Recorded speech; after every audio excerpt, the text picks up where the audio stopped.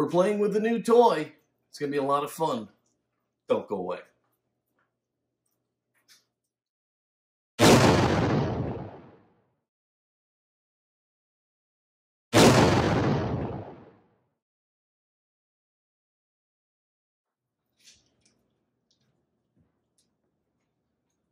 Hello everybody and welcome to Fat Guy Productions. I am Paul, coming to you as always from beautiful Las Vegas, Nevada. And I lied to you. Basically, I told you when I showed you my new lathe that I would take you with as I made my first ever pen. And I lied. Bottom line is, I could not contain myself. I was too excited, and I wanted to play with my new toy and try this out. And I wasn't really ready to film, so I went ahead and I made a pen. There you see it. Now, it's not perfect. There's things I would like to do differently and will do differently, but I think it came out pretty good for my first attempt, and I really enjoyed doing it. And so today I am actually taking you with as I make a pen. What I'm doing here is some of the prep work needed. I'm using basically one of the simpler sets that you can use. I'm using what's called a slimline pen kit. That's this little guy right here. And then, best of all, I'm using these little pre-cut, pre-measured, and pre-drilled blanks to make my pen bodies. So I don't have to drill them, I don't have to cut them, or anything like that. And this is the ones I'm going to glue up right now. These are the ones I'm going to actually be making today, because you need to let them kind of dry. So I'm going to be using this slimline pen kit, these blanks, and I'm going to show you how to make a pen. So what I'm doing here is I'm getting ready to glue the brass tube centers into the blanks, okay? So when you open up your pen kit, that's these little guys right here, all right?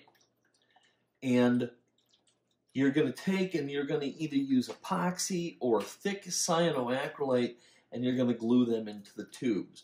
So today I'm using a little bit of 15-minute epoxy. It says PSI, but it's made from BSI ink. They make some great products, a lot of great glues.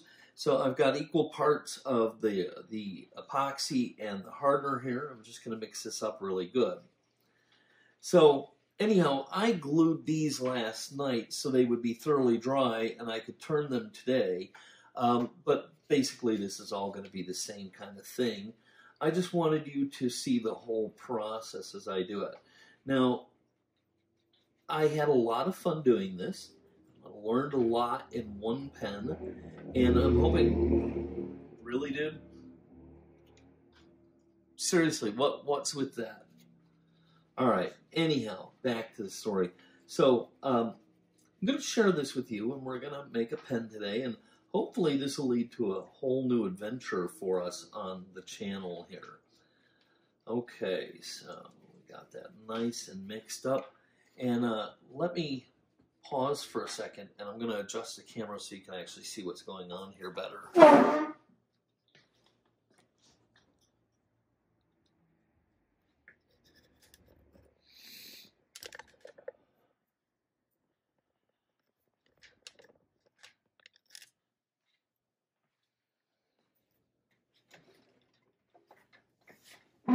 Okay, that's better.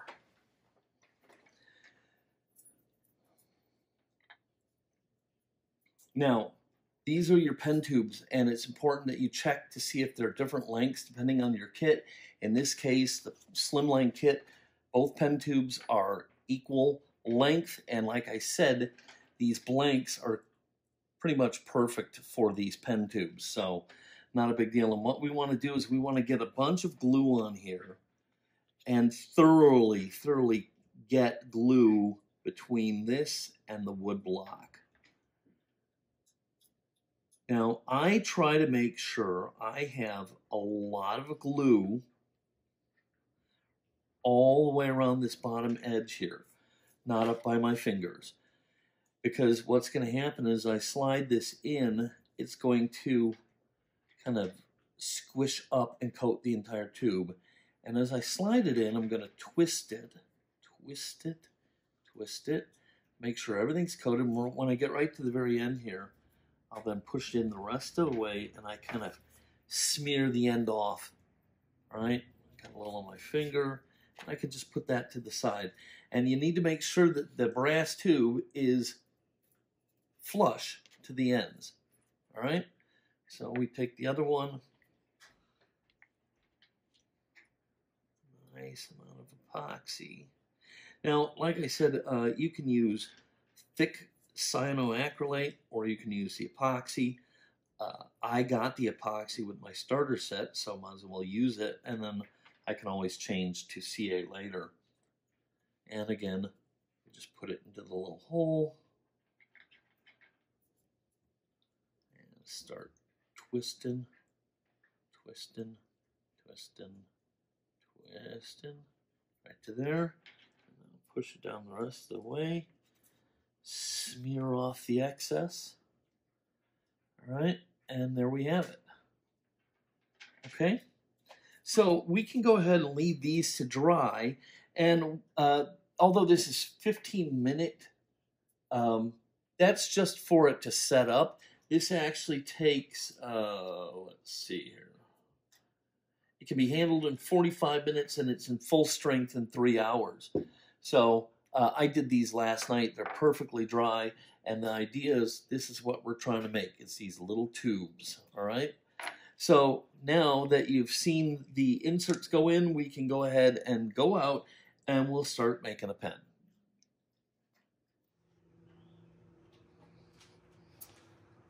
Okay, so before we can work with these, what we have to do is we have to true up the ends of the blanks to the brass tubes. And to do that, we use this special bit. And you see it's got this shaft on here, and I don't know if you can see it. It's got a little cutting head here, and then it's got some teeth up here. And what it does is it slides up through the tube. Okay.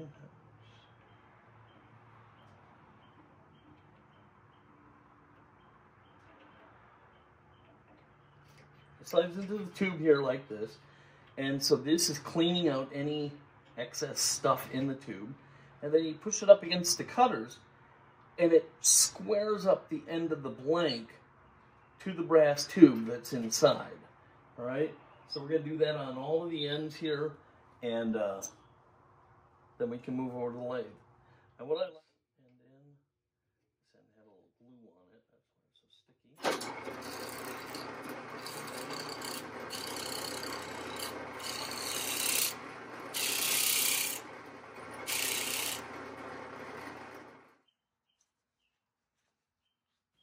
With the blanks ready, I can mount them onto the lathe with a pen mandrel. You're going to need the bushings to match your pen kit. So anytime you get a different kit, make sure you have the right bushings. Most places will sell the bushings and even the drill bit that you'll need for the kit that you have. So just make sure you have the right setup. Otherwise, you're going to go out to go do some work and you're going to be sadly disappointed. These bushings, not only do they help center the blanks on the mandrel, but they also act as a gauge to show you where to mill for the kit you're making.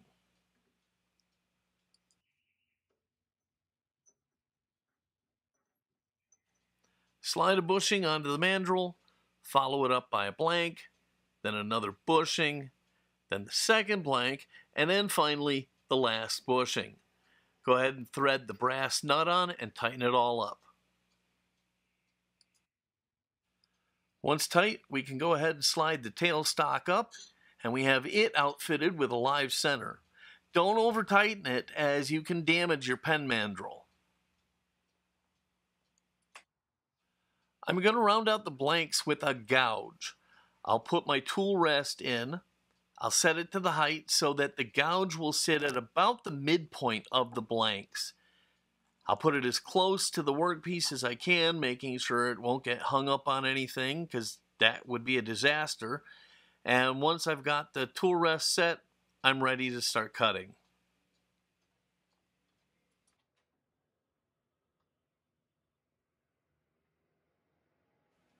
For roughing out small parts like this, I'm going to use a fairly fast speed, so I'll turn the RPMs up to around 2500, and then we can go ahead and start rounding these blanks out. And this just shows you how nice it is to have a variable speed lathe as opposed to a multi-speed lathe.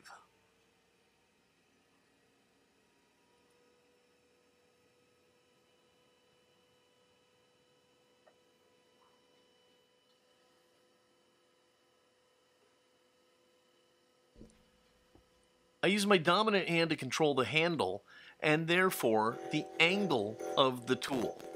My offhand is going to hold the end of the tool against the tool rest. That'll make sure it doesn't bounce.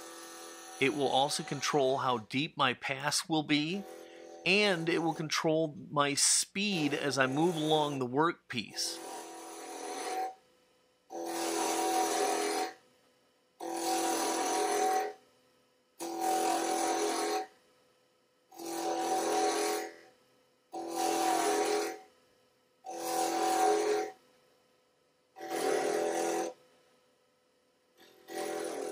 For initial rounding, take very, very, very light passes. As the blanks start to round out, you can get more and more aggressive, but at the beginning you really need to go very, very easily. Slow and steady wins this race.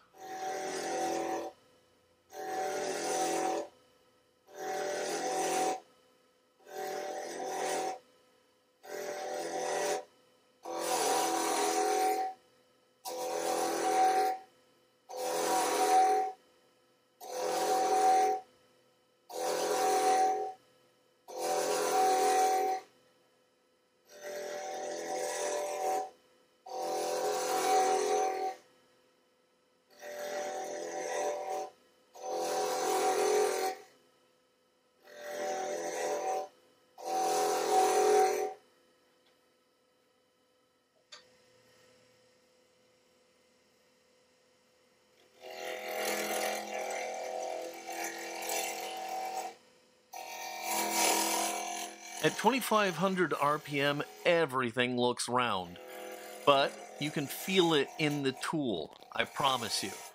You can also, if you're not sure, rest the back of the tool on the spinning piece and see if it jumps, which means you're not quite round yet.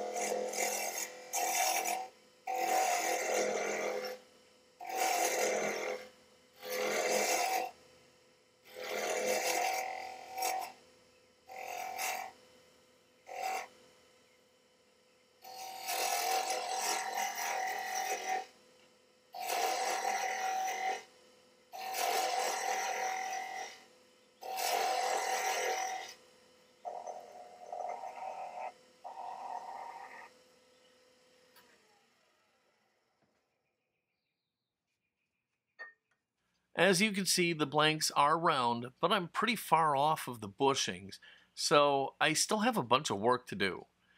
Slimline pens, they're very, very thin, and you're going to have to remove a lot of material from the blanks. Far more than for, let's say, like a cigar pen. So just be prepared for that.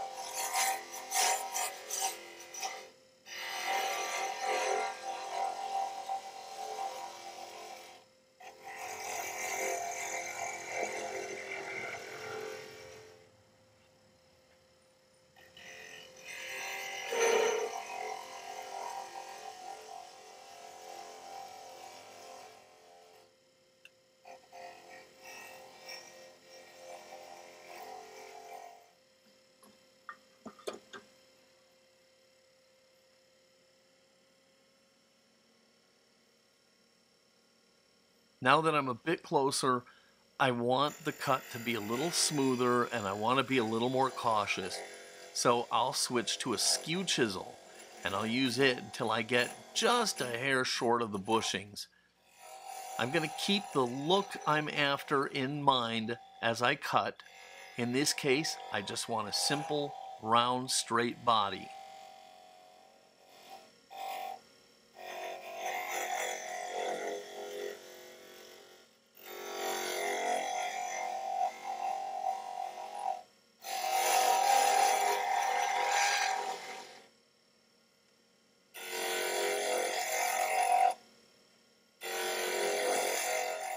The skew chisel is a great tool. With the proper angle, the skew can remove material rather quickly, but it can also be used in a scraping motion so that you can sneak up on stuff and get a really nice smooth piece.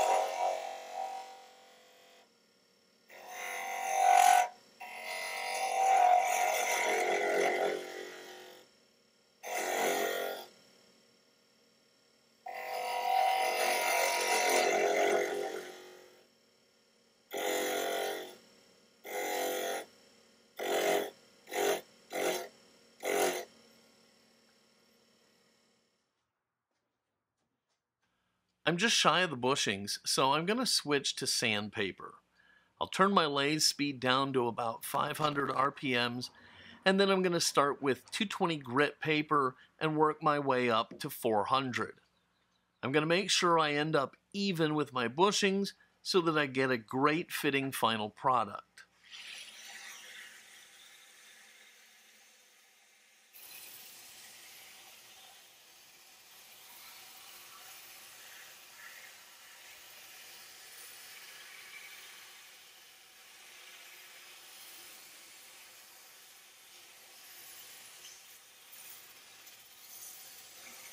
When working with a lathe, eye protection is a must at all times. But for the larger work, I'd choose not to wear a face mask. I do slip one on though when I'm sanding because this will make a lot of fine dust very, very quickly, and my lungs just could not stand up to that.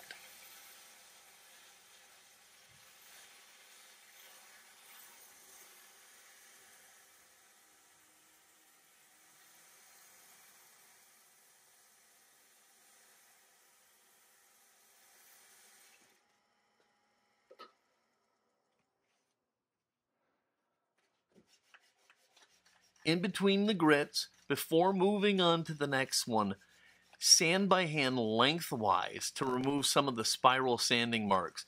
I promise this will give you a much better final look.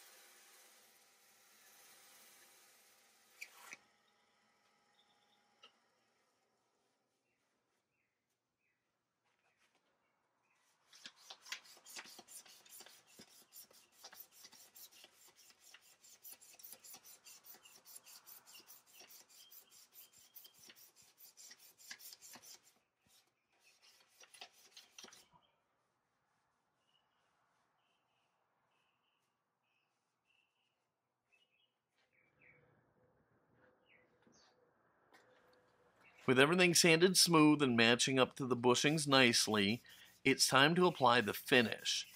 I'm going to be using cyanoacrylate or CA glue for this. CA gives a nice, smooth, strong, and surprisingly glossy finish, and it's super popular with pen and wood ring makers. Of course, there's about a million other options, but you can investigate that on your own over time.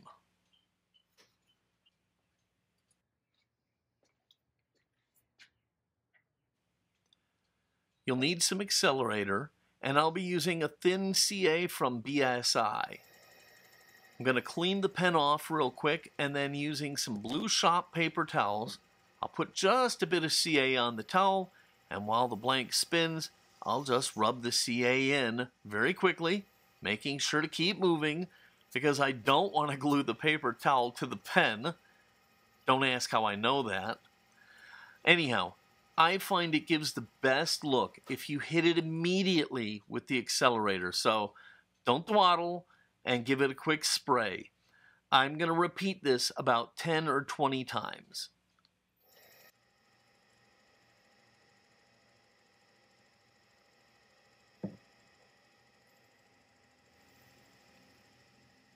Look how surprisingly shiny that gets. It really is very cool. Anyhow, some people like to switch to a medium viscosity CA in the later steps. I personally don't. There are as many ways to apply a CA finish as there are folks making pens, so it really is up to you to find what works best for you and what makes you happy. Once the final coats do go on, I can go ahead and put this baby together and finally get a chance to see how it came out.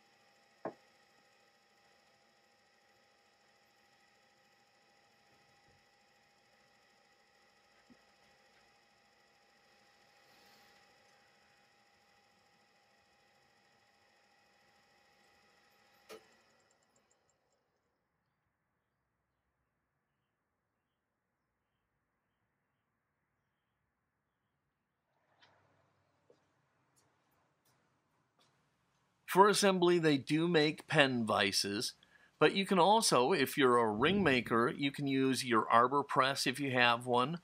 But in my case, today, I'm actually going to be using my bench vise. I already have wood faces on the vise, so it's not going to mar any of the parts. It should work perfect. Be sure, be absolutely sure to read and follow the assembly instructions that come with the kit, because you'd hate to blow it now. If you do screw up here, you're probably not going to be able to fix it. Read your instructions.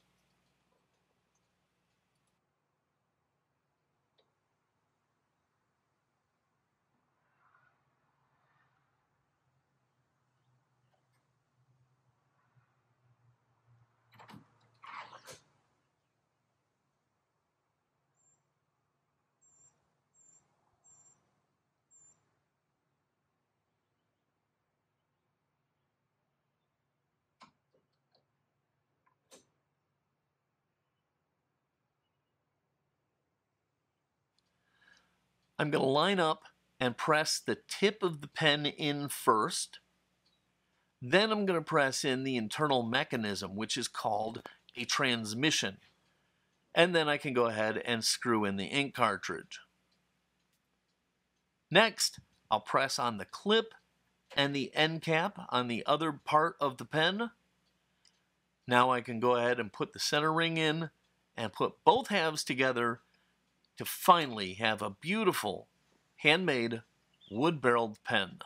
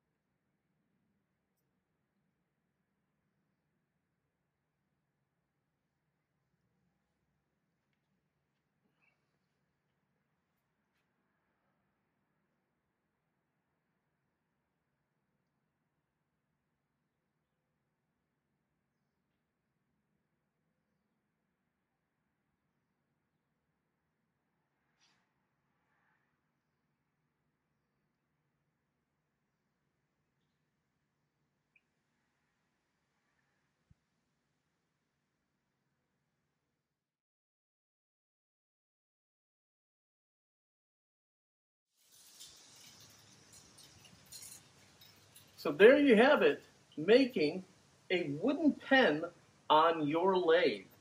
This is a lot of fun. The pens come out beautiful. They're going to make great gifts, very easily sellable, especially if you have a little creativity in the woods that you use or the resins, whatever you choose to do. Creativity, these things will go a long way. But anyhow, I hope you really enjoyed this video, and if you did, I'll bring you a lot more about turning pens and a lot of the other things you can do with a lathe like that, all of which look to be really fun. If you did like the video, please give it a thumbs up, click subscribe, click the little bell, and you'll be notified anytime I release a new video. If you have any questions or comments, leave them down below. I read everything, and I will try my best to answer any questions that you might have. All right, I'm going to go ahead and get out of here. It's a beautiful day here. I hope you're having a great, amazing day wherever you are, with beautiful weather, sun shining, birds singing, and just success at anything that you try today. This is Paul from Fat Guy Productions. I'm going to go ahead and get out of here. Until next time, be good.